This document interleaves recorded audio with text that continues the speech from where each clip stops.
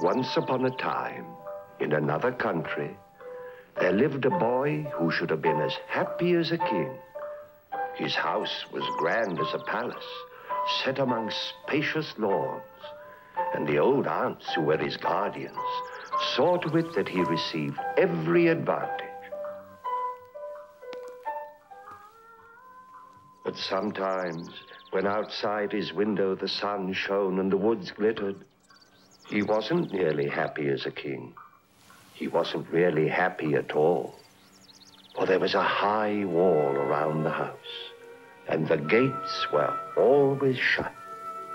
On a beautiful golden day, what good were the expensive toys sent him by a father, always away on his travels? The woods called to him, and the breeze whistled an invitation to the boy and his toy sailor. Even if he escaped into the sunlight, he was still closed in by rules, rules as strong as the gates themselves.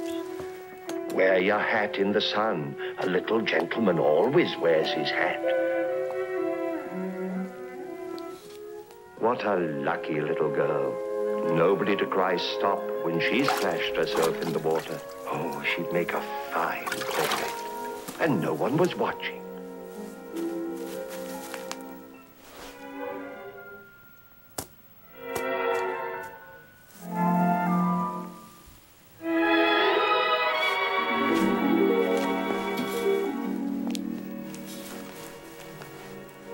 Keep off the grass. And if he lost himself in the joy of making a friend, there was always a summons back to the house. Even on his birthday.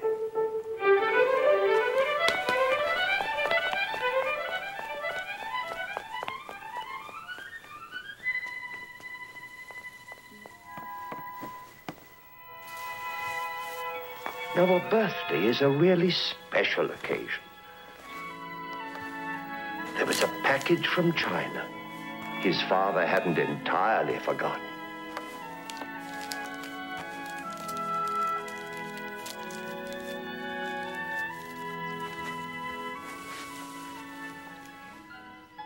A nightingale. A music box that sang like a nightingale.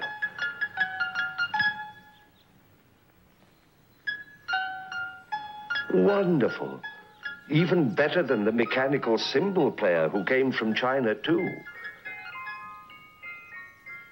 He should be proud and happy. His guardians always pointed out there was scarcely a toy in the world that he lacked. What was it he missed?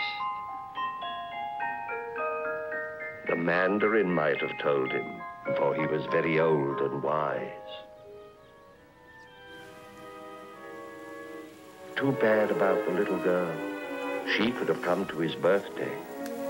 He'd have let her share his toys. But there was a rule against that.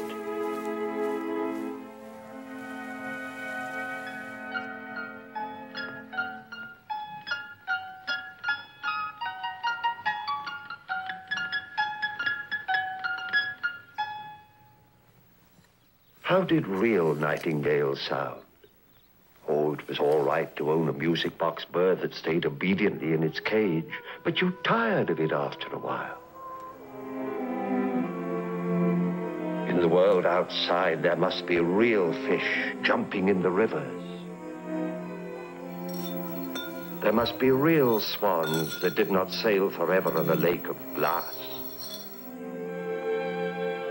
He certainly felt very odd. Was he going to be ill? Fine way to end a birthday, going to bed with a headache. Yes, the doctor came with his grim black bag full of unpleasant-tasting medicine.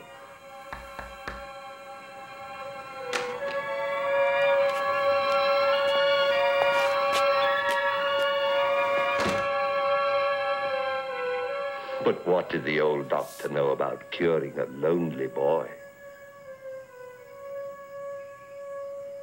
A spoonful of this, a dozen drops of that for the headache and the fever.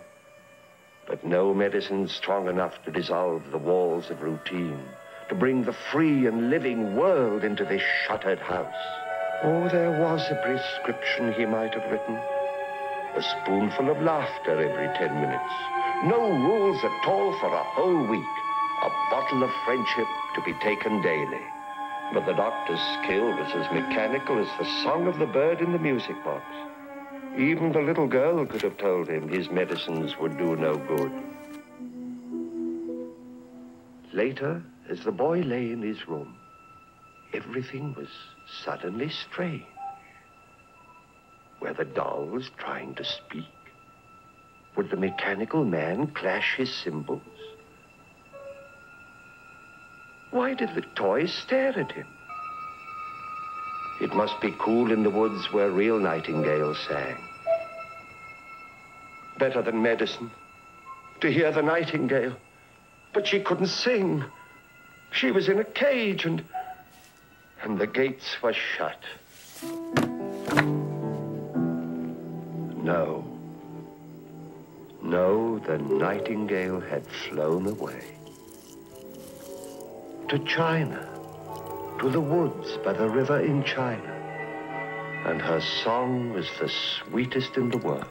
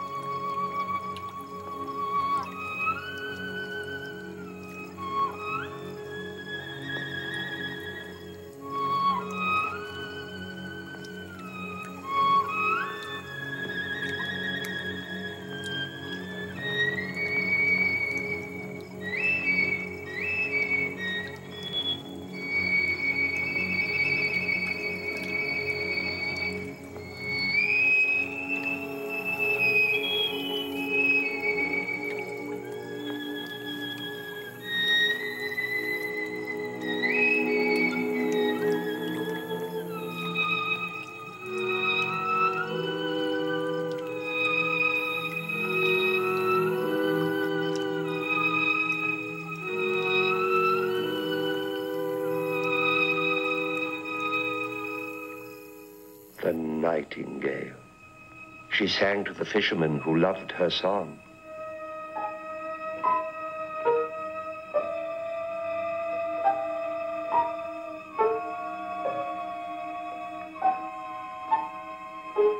But perhaps, even in China, there was someone who'd never heard her.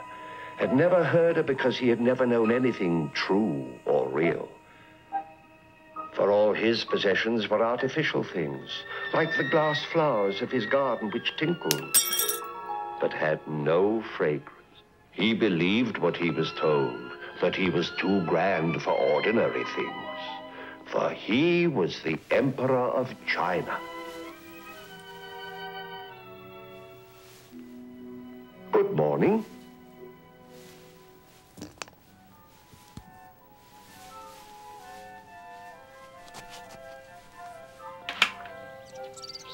Lord of all he surveys. To be an emperor must be magnificent. But who wants to be magnificent before breakfast? Let's have some fun.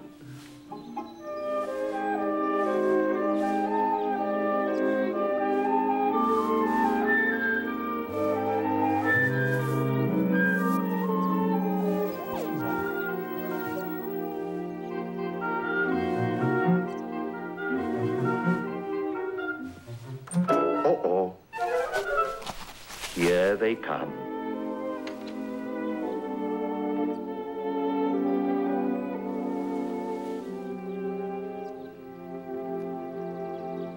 The Lord Chamberlain.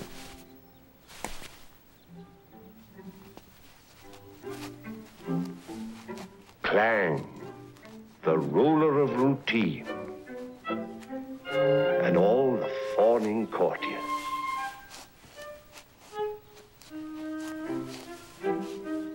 Gracious, the window open?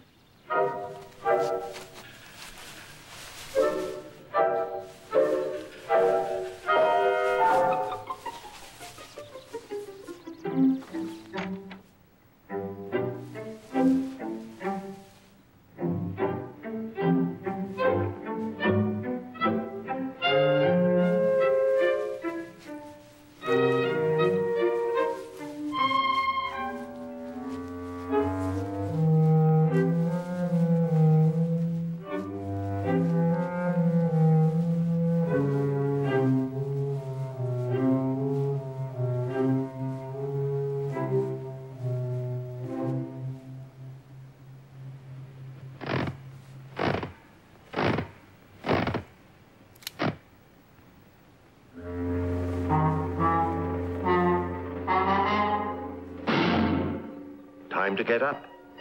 Officially.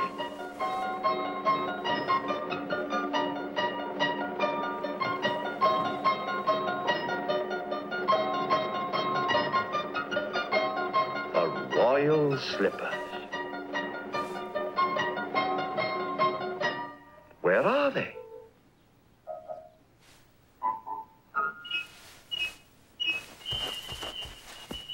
Scurry, scurry, run around, look about. They must be found.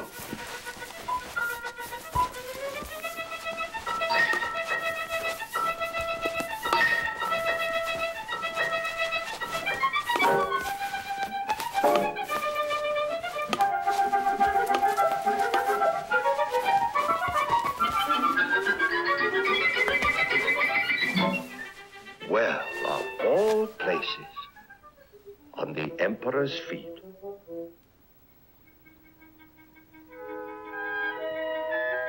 However could that happen?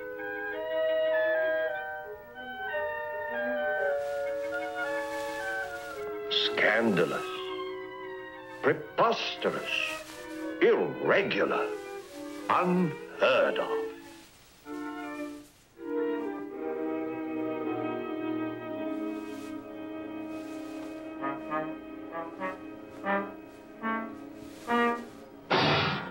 Time to be dressed.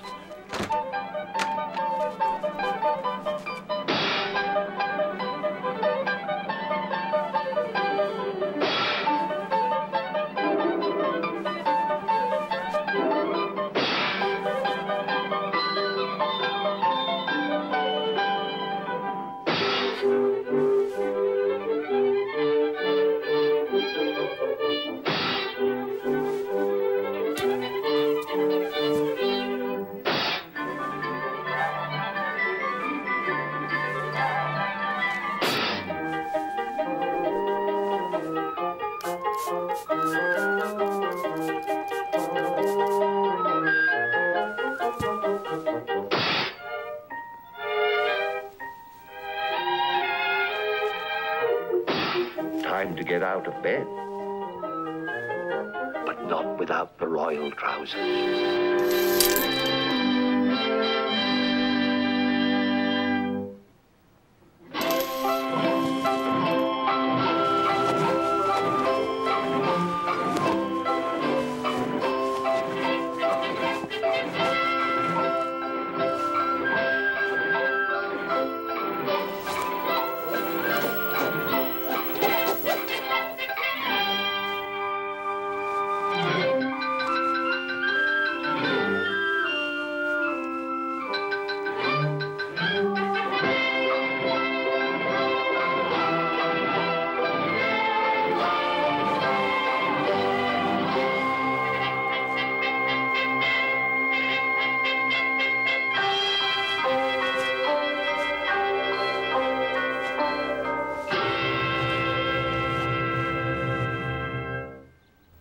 Time now for royal recreation.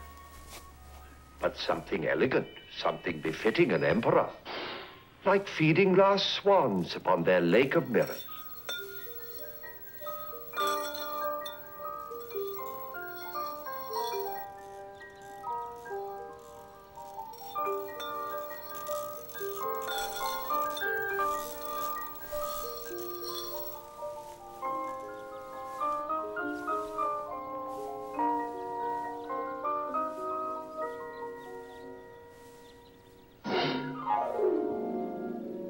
Enough of that.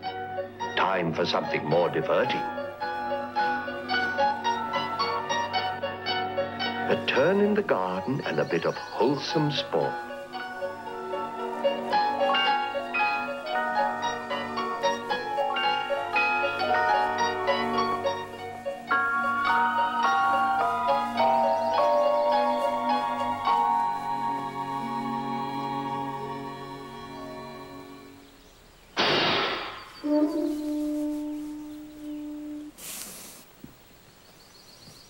What fresh excitement were they planning now?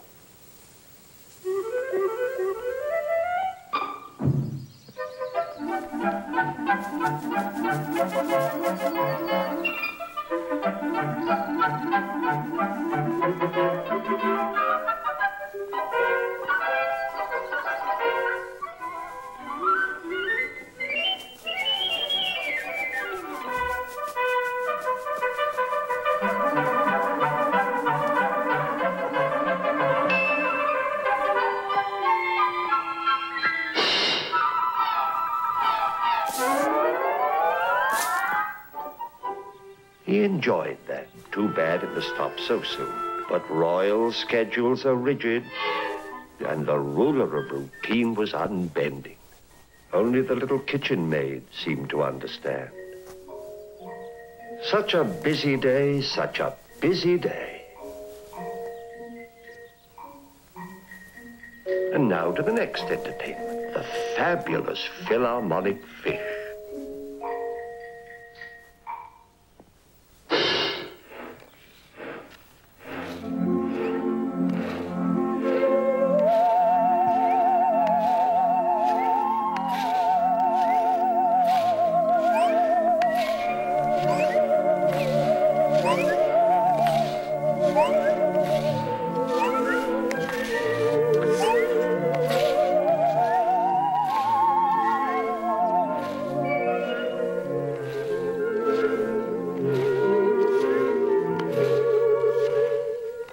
Delightful to watch the perfumed bubbles rise and burst.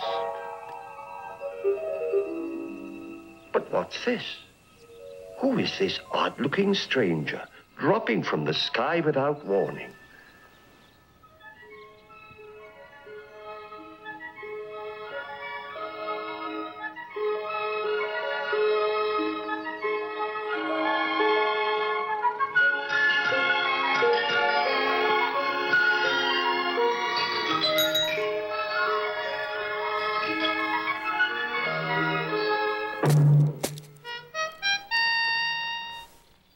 The sailor had never seen an emperor.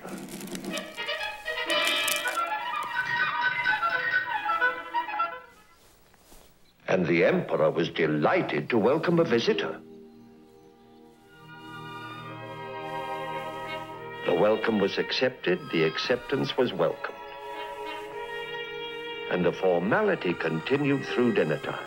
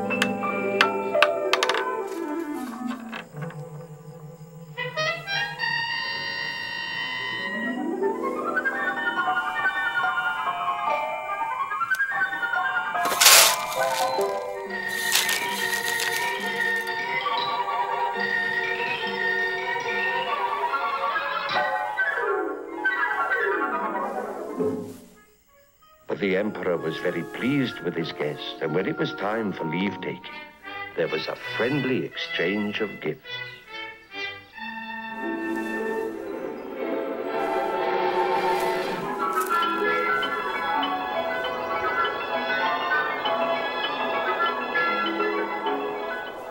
Goodbye, waved the emperor, half wishing he were free to fly away too.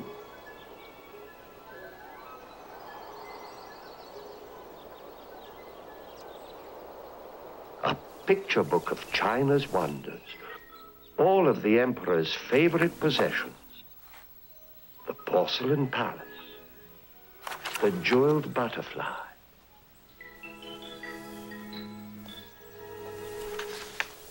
the glass swans drifting on their lake of mirrors,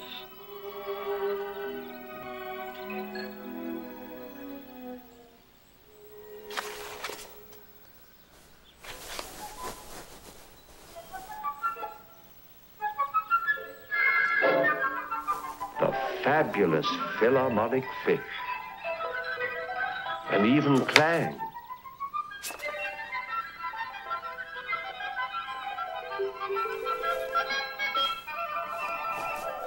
Yes, there was Clang, the ruler of routine.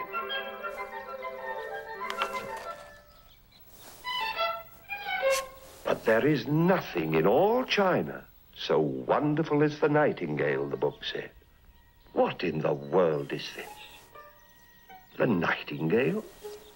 Have you ever heard of such a thing in my empire? Truly, one can learn something from books.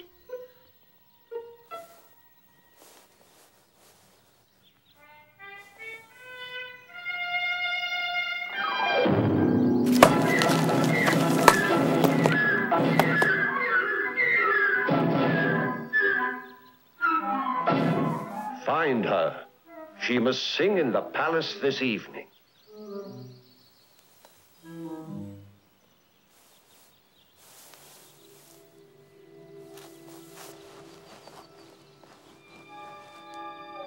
But how was she to be found? The Lord Chamberlain asked everywhere. He went from chamber to chamber, through halls, up passages, down corridors. But not one person of all he met had ever heard of the nightingale. She'd never been presented at court. She must certainly be an invention of the man who wrote the book. Many were the questions asked, but everywhere the answer was the same. For who in that artificial court would know the nightingale?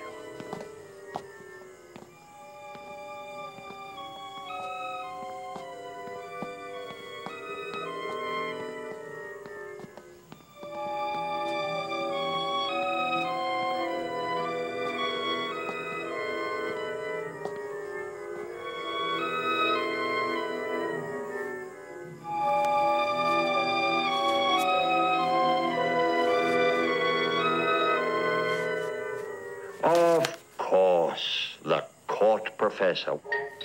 Why hadn't they thought of him before?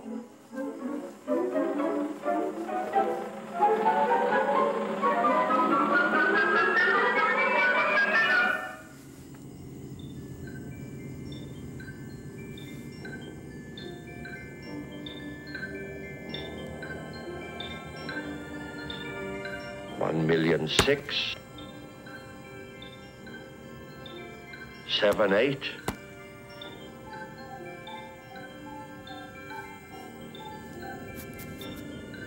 9, 10.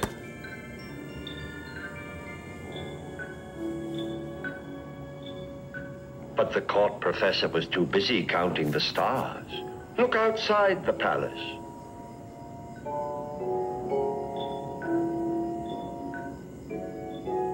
No one there but a kitchen maid? Well, ask her. Don't bother me.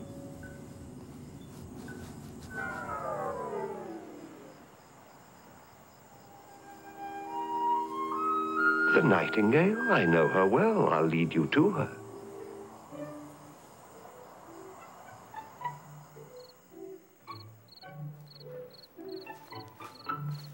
So they followed the kitchen maid toward the green woods where the nightingale was accustomed to sing. It was a strange and disturbing journey for the courtiers, who'd never set foot outside the palace grounds. They felt lost in a world where the flowers smelled sweet, but did not tinkle like bells. Each of the courtiers, as was his custom, held his nose high in the air and paid for his snobbishness with a stubbed toe.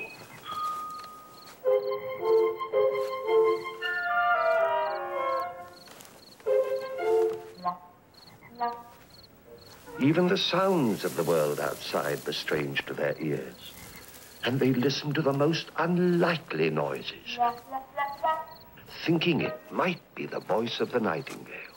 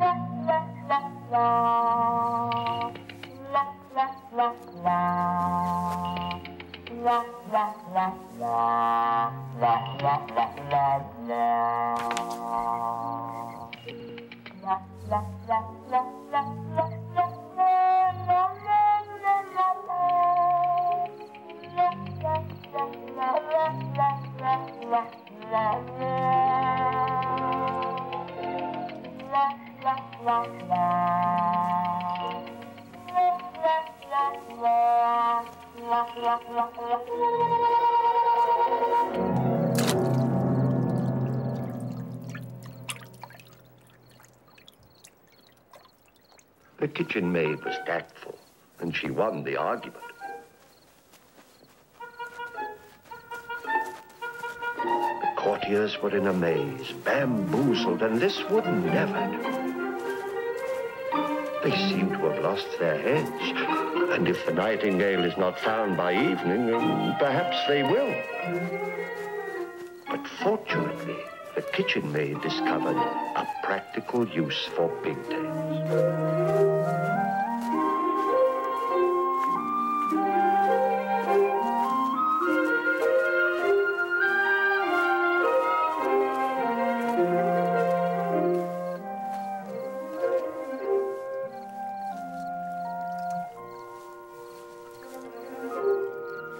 At last they came to the river bank, where the fisherman cast his line by moonlight.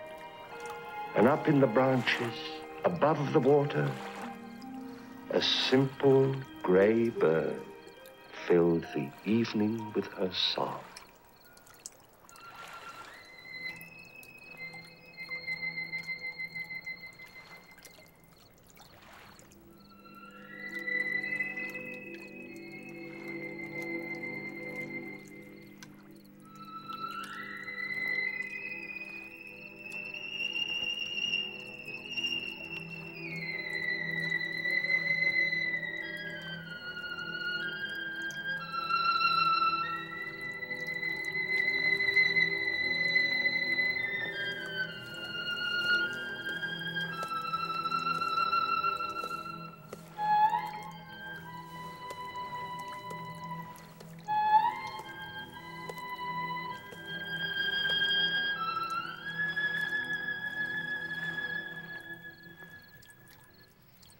I'd be delighted to sing for the Emperor, said the Nightingale, although my song sounds far better among the green trees.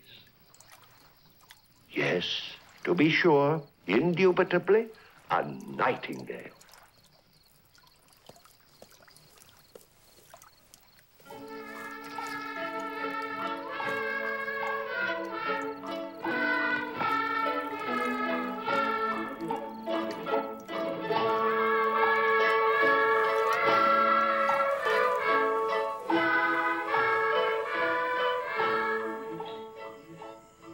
Meanwhile, at the palace, the Emperor paced about in a fever of impatience.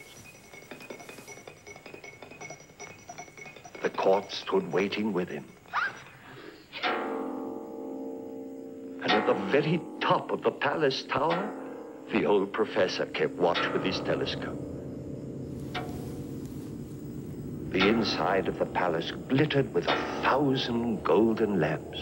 The loveliest flowers with the merriest tinkling bells were placed in the passages, and an air of expectancy ran through the corridors.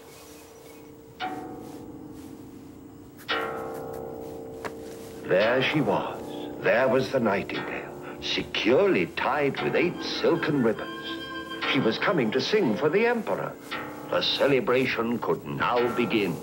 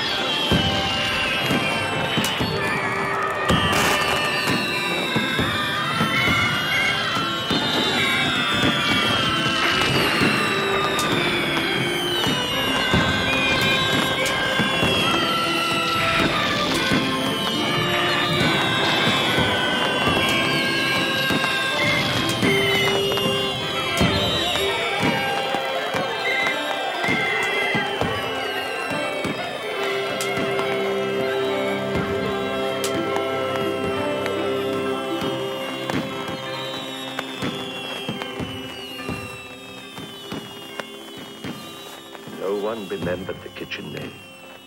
She had played her part. Others now claimed to have found the bird.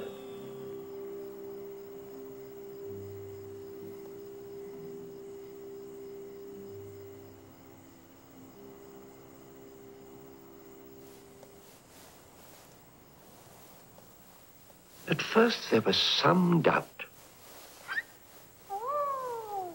Surely this plain, simple creature wasn't the famous minstrel of the picture book.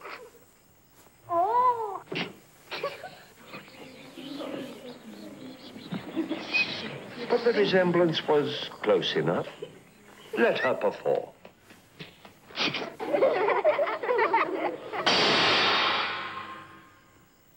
Sing, ordered the Lord Chamberlain. But the Nightingale had never sung to order in her life, and the chattering crowd offended her. I sing only for love, she said.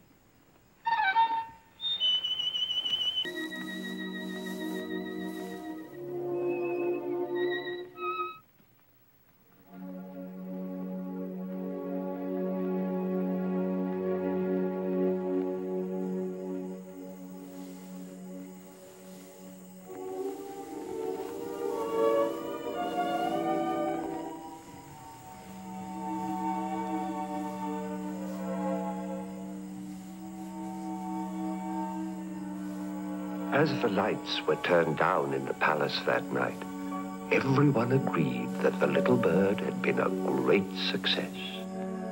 The emperor left full instructions for his new treasure. She was to remain at court, to have her own cage, and with permission to promenade twice in the day and once in the night. 12 attendants were allotted her, and they were to keep good watch lest she fly away. And when 2 courtiers met in the palace yard, one was to say night, and the other answer gale.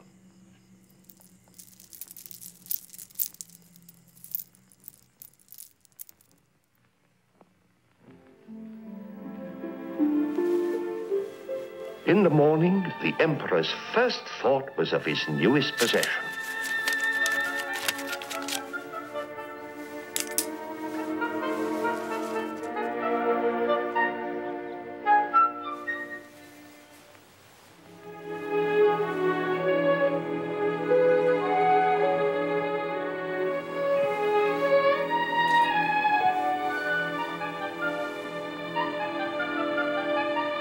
All went well, at first.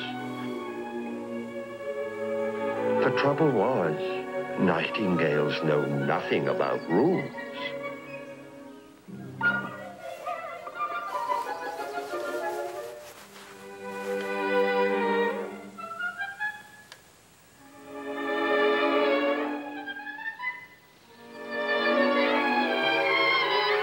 Treading on the imperial lawn? What a catastrophe.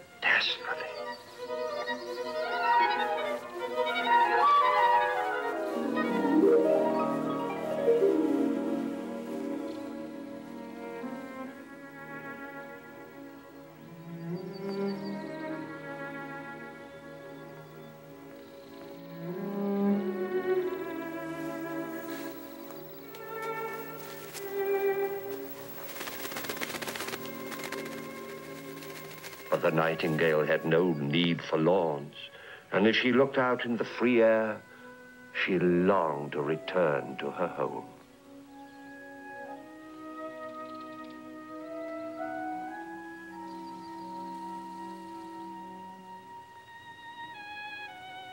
Please come back, called the emperor.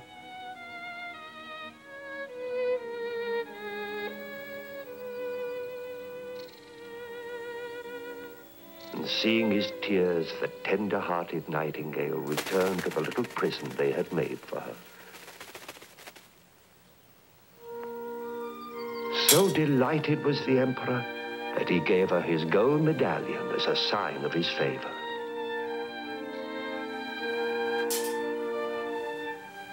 Even the Lord Chamberlain had to concede that things had gone well.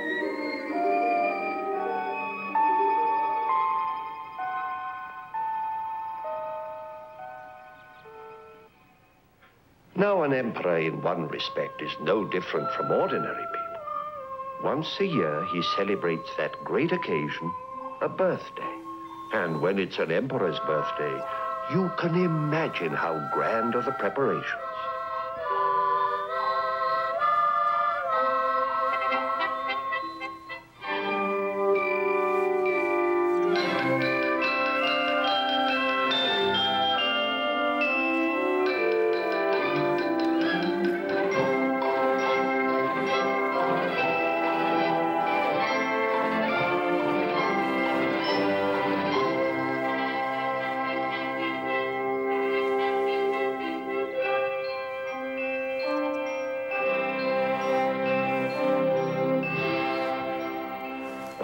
The Lord Chamberlain tried to keep everything as formal as possible, but everyone else had a gay and festive time.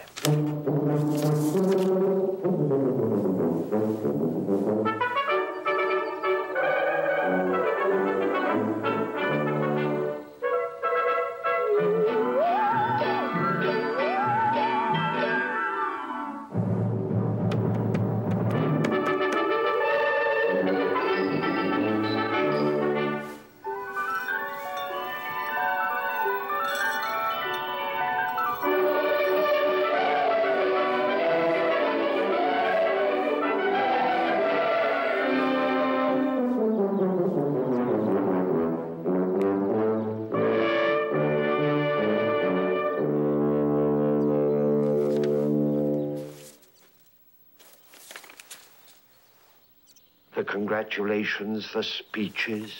The emperor almost swooned with pleasure.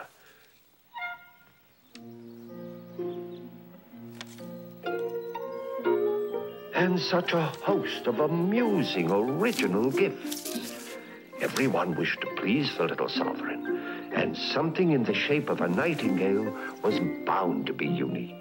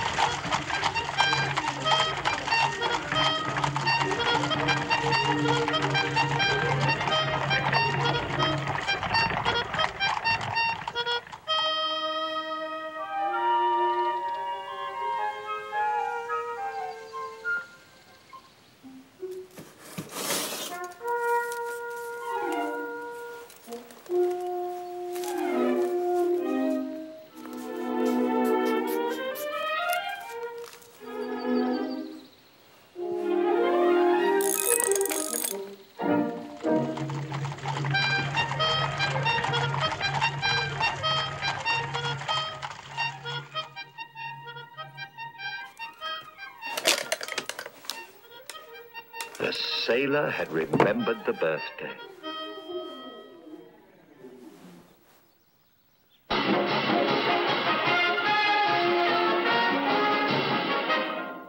Another nightingale, but this time a bird of gold and jewels and willing to sing at the turn of a key.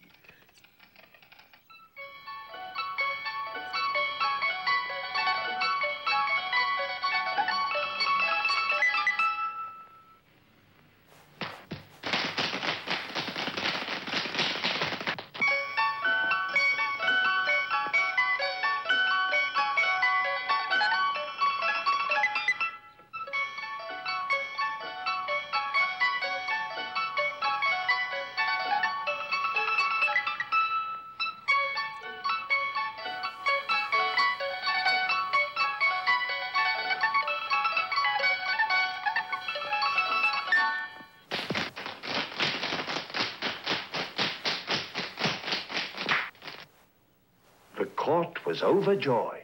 This was music they could understand. Nothing here to bring tears, to disturb the heart with thoughts of green forests.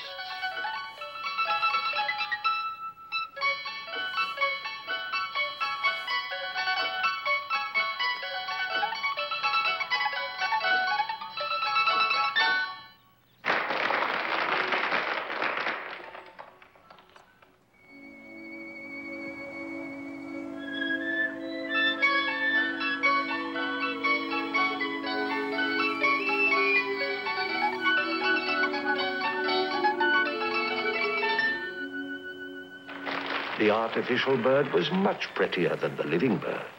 When it sang, it glittered.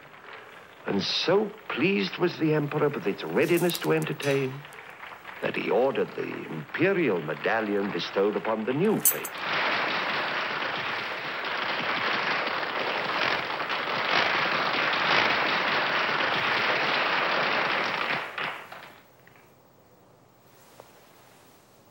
There was only one who dissented.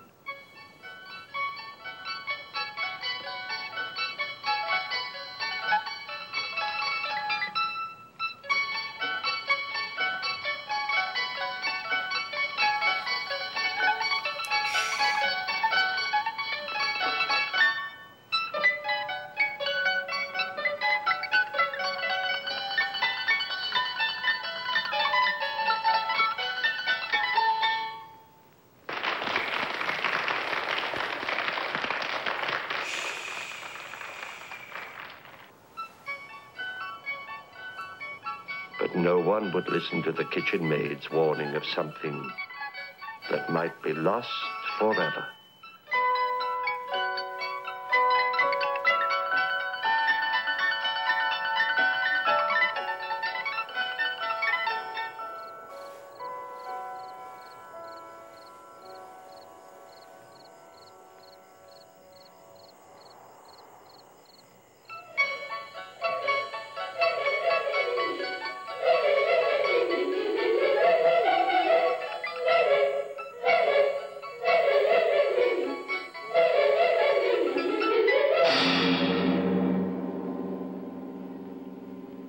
At bedtime that night, the whole court buzzed with admiration for the mechanical bird. 33 times it had sung its self-same song, all in perfect time. The Lord Chamberlain was particularly high in his praise, for not only did the newcomer's exterior sparkle with diamonds, but its clockwork insides ensured that the song would never vary, not even in one mechanical trill. And so enraptured were they all that no one noticed that the real Nightingale had flown out of the open window back to her own green woods.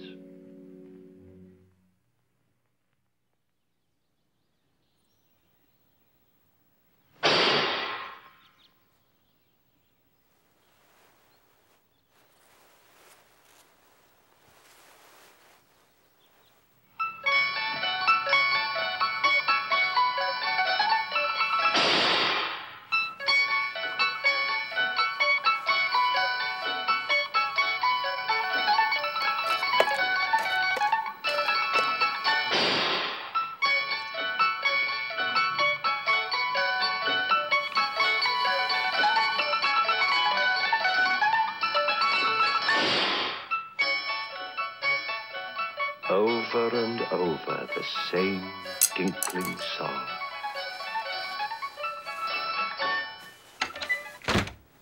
What ails the emperor that suddenly he cannot bear to hear another note? It is perfect music. Everyone has told him so. Why should he long for the voice of the little bird that flew away?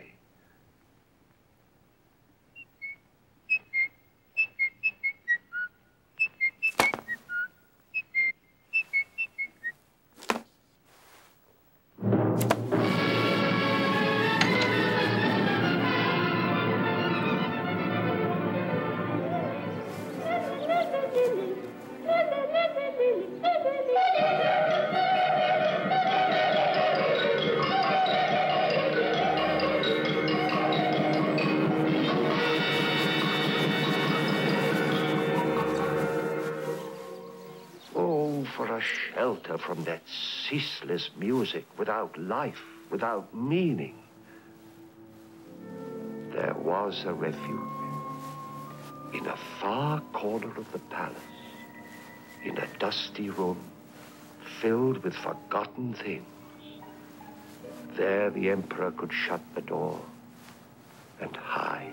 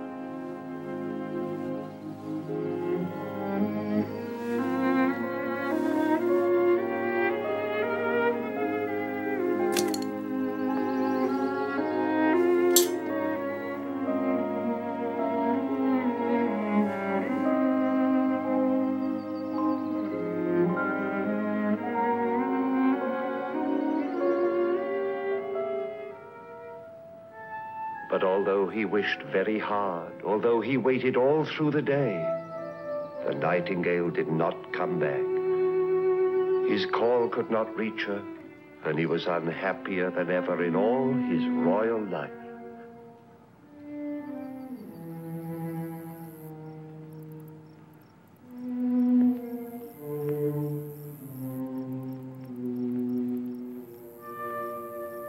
Night fell, and a darkness fell on the heart of the emperor.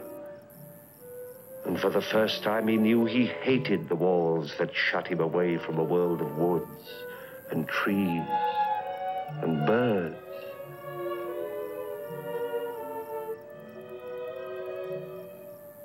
The nightingale. The nightingale. How lonely without the nightingale.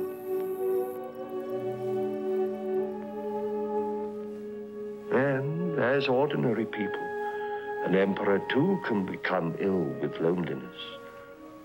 So ill that medicine alone cannot cure him.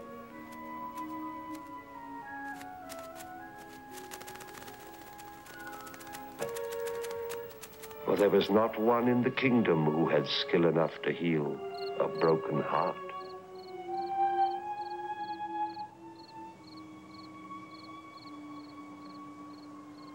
And the court? Well, the court could only follow rules. But there was no rule for this occasion except one. Curry favor with the person who would soon take the emperor's place.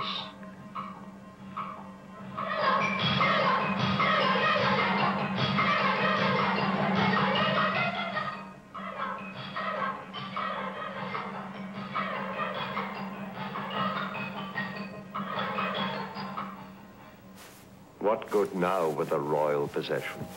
They were only imitations of life. And it was life itself the emperor had once held in his hand and let fly away. Could anything save him now from death?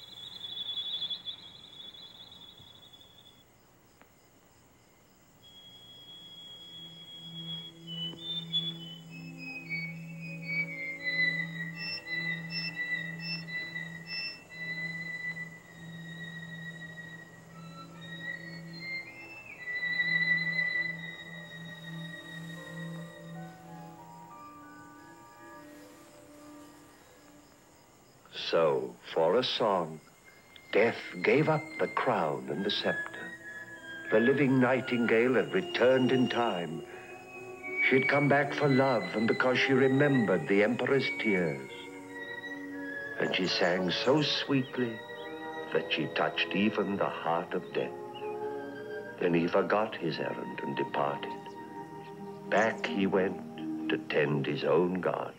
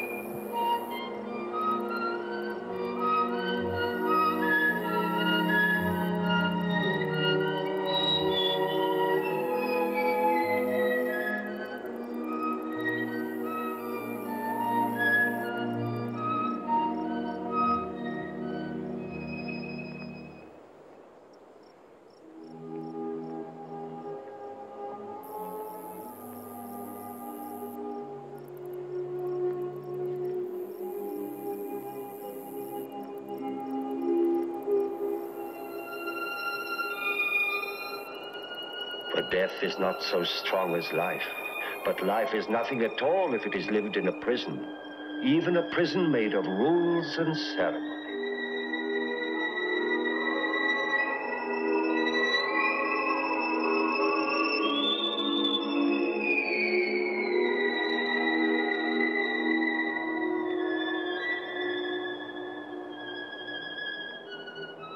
The Emperor would live, but he would live no more behind walls that shut him away from the living world.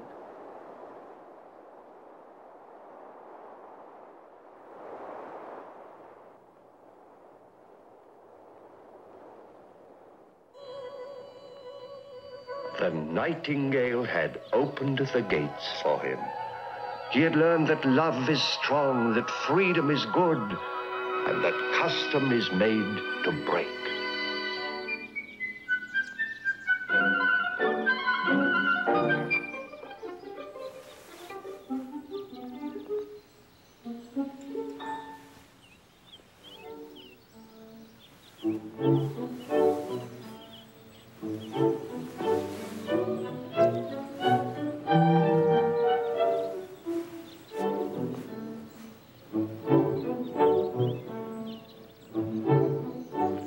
Ceremony?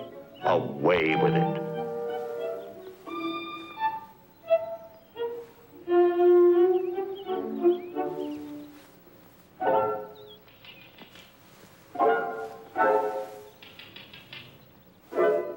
Rules for everything? Nonsense. Routine, bah.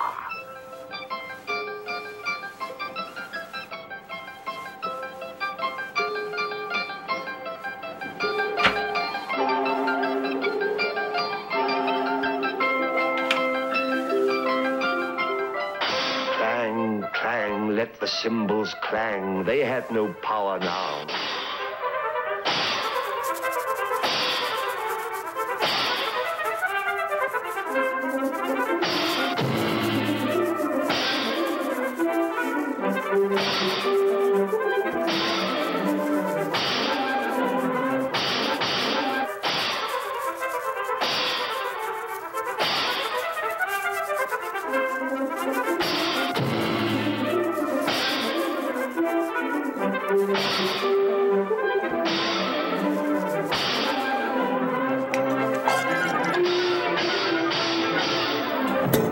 Yes, once upon a time, there was a boy.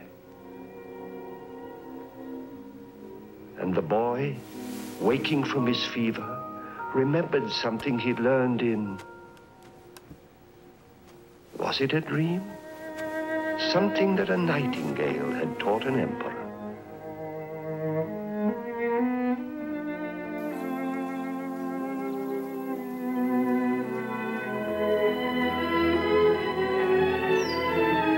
There, as before, was the garden. There stood the gates that were always shut.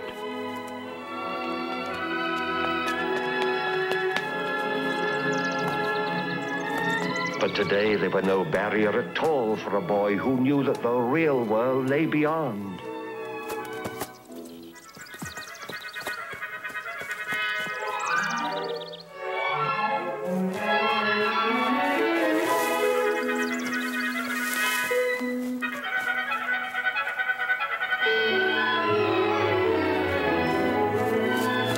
Perhaps, who can tell?